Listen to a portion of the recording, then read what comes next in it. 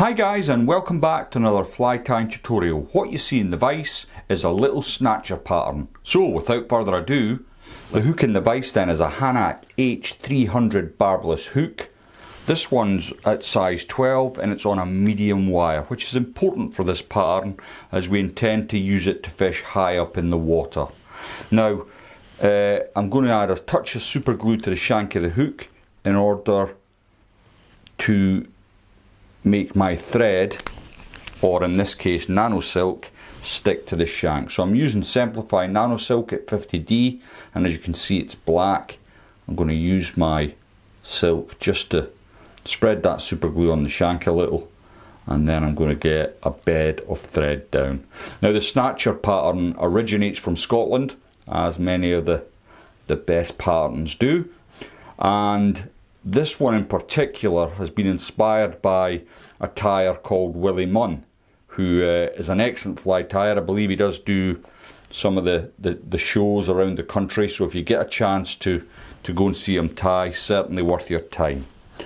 Okay, so we've got the bed of thread onto the shank of the hook, and what I'm going to add first of all is some Semperfli silver wire. This is at 0.1 millimeters. As you can see, it's silver.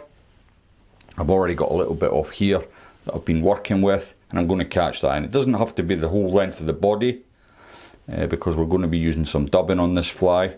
Just want to catch it in and make sure it won't go anywhere. Now it's important that you put the wire down first because we're going to add a secondary rib, and what I'm adding is some mirror tinsel. This is 0.8 millimeters. As you can see, it's like a pearl luminescent tinsel, and again I've already got a little piece cut off that I'm just going to catch in on top of my silver wire. And once I've got that into place, I can tidy that up a little bit and then come back to the bottom of the fly pattern. Now for dubbing for this, any sort of squirrel, hare's ear dubbing will do. I'm going to be using some trout stalkers dubbing. This is, you'll see it's experimental. I've had this sort of blended up by Andrew. Unfortunately, Andrew's found himself in the heart of local politics where he lives, so he's a bit slow in replying to messages, but I do believe he's still creating some of his dubbing, and it's certainly worth picking up if you can find it available anywhere.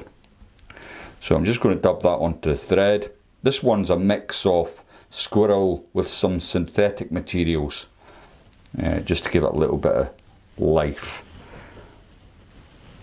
Now I've dubbed on a fair amount onto my thread, and I'm just going to bring that up the length of the body. You don't need to be too particular, as long as you get coverage. And I want to leave quite a good bit of space just at the front of the hook here. I'm going to need that space to work with. Now once I've brought my dubbing up, I'm going to hold my thread in position, and I'm going to come in with my dubbing brush just to scruff that out a little bit. We're going to bring that mirror tinsel up, which will flatten it out, but I just like to make it as scruffy as possible. So next we're going to bring up our mirror tinsel, and I want about 4 turns in this.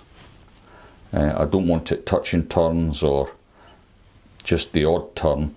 About 4 turns is right for a size 12. Try not to do what I've just done and catch the point of the hook, because that will encourage the mirror tinsel to part company with your fingers, and you don't want that. So once you've got your 4 turns in, few turns of the nano silk to hold it into place. I like to get a few turns in front of the material before coming in and cutting it away. Now the next thing then is the hackle, and the reason this fly works so well is partly due to this hackle that I'm going to tie in now. It makes it have quite a big profile, and it sits in the upper layers of water. And I'm just using a ginger cock cape, and again I've already picked out a feather and I've stripped back the edge here to catch in. Now before I do that, I'm going to add a little bit of wax just to get a bit of grip to hold the material in place. Then I can dress that up to my thread like so. Make sure I've caught it in. A few turns to hold it into place. And then if you've got a good cock cape, you can just use your fingers to bring your hackle over. Now again, this is not overly important. You don't need to take particular care with it. It's just to give it that profile and to slow down the sink rate really. So bring that all the way to the bottom of my fly. I might get one more turn there. And this time I'm going to grab my silver wire, and at this point you wonder why the good Lord only gave us 5 fingers on each hand, but he did. So it's a bit of a juggling act, and what you want to do is catch that in. And once you've got it, it's fairly straightforward. Again, try and avoid the hook point and bring your wire up over and through your hackle to protect that. I find with these kind of flies, the scruffer they are, the better. After they've taken a few fish, they really scruff up, and they tend to work even better. So I'm going to just get a couple of turns to hold my wire into place, and then a couple of turns in front. Now, keeping hold of your thread, you can twist your wire away. I'm going to just find the end of that feather and snip that off. Now, that's looking pretty good.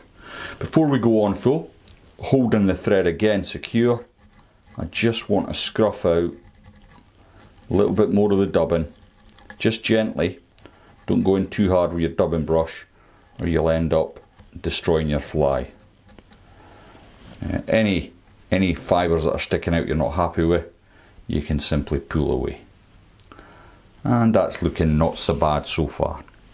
So next I'm going to add in a Greenwells cape, and as you can see it's got like banding. This one's really old, which makes it particularly delicate.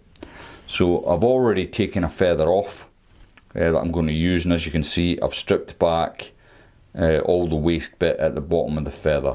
Again, before I carry on, I'm just going to get a little bit more wax onto my thread, just to give it that bit of grip. Now I'll dress that up, bring my thread over to catch it in, like so, and then hopefully when I get my hackle pliers, which I'm trying to locate in amongst the carnage that is my time bench, I'm going to catch that like so, and I want to get the use of the entire feather if I can. But I've been tying up a few of these for my own boxes of late, and I've found that 9 times out of 10 I'm snapping the feather because I could really do with getting a new cape. But you know, as if by magic, it's actually worked for the camera this time. So be thankful for small mercies. Now, as you've got 2 or 3 locking turns in, keep pressure on your thread, pull your hackle pliers away, and you'll be left with your end. Now, I've licked the thumb and forefinger of my left hand, and what I'm going now is just bringing all the little bits back from the eye. This pattern's got a tendency to leave bits near the eye, and you don't want that if you can help it. So I've just got that, and you can see there's still a couple of bits left, which I'm going to come in and trim as best I can with my snips. Let's have a look at that now. Yep, that's looking okay. Next then, we're going to add jungle cock eyes. Now, if you haven't got jungle cock eyes, goose by its work. I don't think it's as aesthetically pleasing, but it does work. So here's a a jungle cockeye that I've stripped off. As you can see, it's quite big because I'm going to split this. Now before I split it, I just wanted to show you this.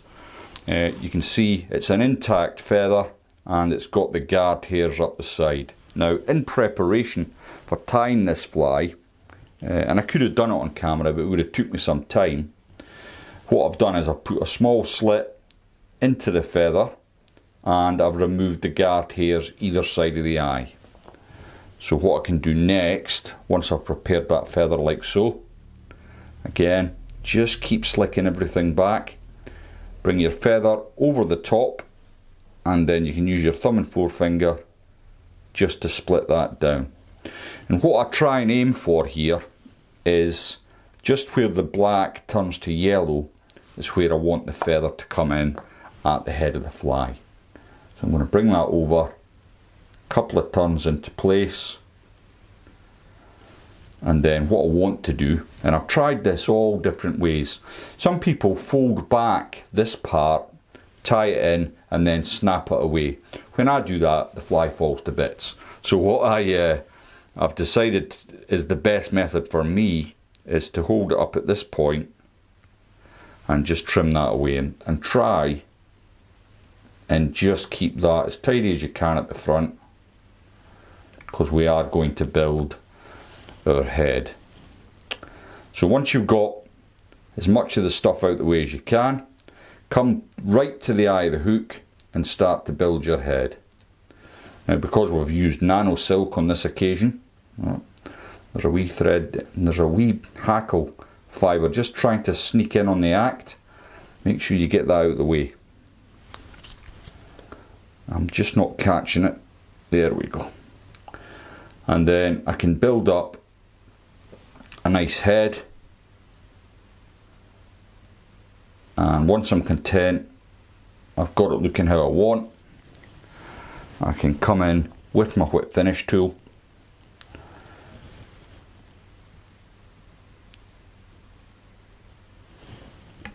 and finish the fly off.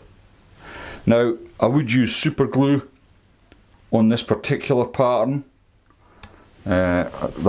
Just because that's what I've been using for the rest, I'm going to continue to use super glue, but you can use UV resin or head cement. It's up to yourself. I've got this super glue here that I've got the brush trimmed down, and I find that when I use super glue rather than resin, I don't have to worry about cleaning out the eye as long as I'm careful when I'm applying the super glue. It works just a treat. And there we have a little traditional Scottish fly. How do you fish this fly? I would fish it on a washing line generally, or even straight through. If I was fishing a team of dries, I would consider putting something like this in the middle, probably in smaller size like 14, but it would certainly do a job for me. Thanks for watching, and I'll see you all next time.